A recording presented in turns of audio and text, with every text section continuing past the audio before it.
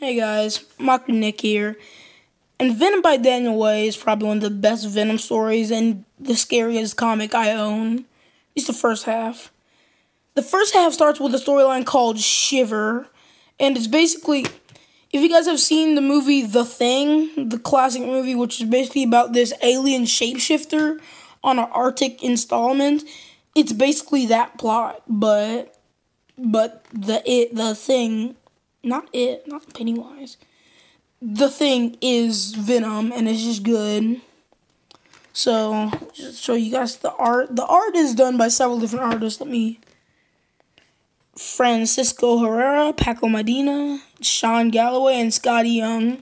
So, they're all pretty good artists, though I will say it was pretty stylized near the beginning, and even though I kind of appreciate it, I don't know if everybody will with, just how cartoony it kind of looks. But I think it was just that kind of cartoony that was creepy, but not to where it was too bad. I mean, I still enjoyed it. But as the book went on, when you get to the parts drawn by, I think this might have been Paco Medina, tell me if I'm wrong if somebody Googles it. But I really preferred his art style. It's smoother, but it's also, normal action hero, superhero kind of thing. But he's still kind of cartoony, not to a point like Francisco. I don't know. I'm going to stop trying to say names. But yeah, the plot is really good in the beginning. It's really solid with the whole Shiver storyline. But then, after the parts where with Wolverine in it, and yes, the Wolverine is in it. And he's pretty great in it. And he survives a nuke, which is pretty cool. It's pretty neat. I put that on my wall. I don't know if it's Iban Coelho level, but it's pretty good.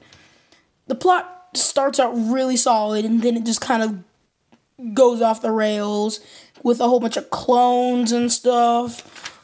There's this whole corporation of these, I don't want to spoil it, but there are these clone robot things, and they kind of just take away the spotlight from the symbiote, or just the plot in general.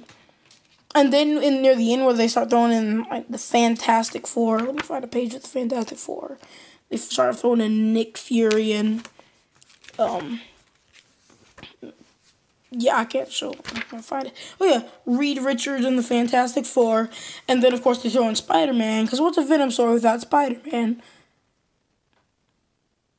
Venom by Daniel Way, kind of. I mean, the first half at least. So, yeah, story changes a lot.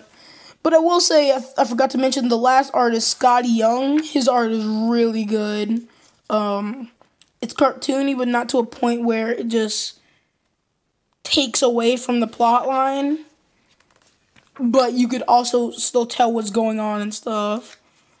Just really solid. That's the best way to describe this book, just really solid. And it's just, big panels, art spreads. I don't know what they're called. They're pretty solid too. Alright, I'm kind of rambling at this point, so I'm just gonna end this video. Happy Halloween. Yeah, bye.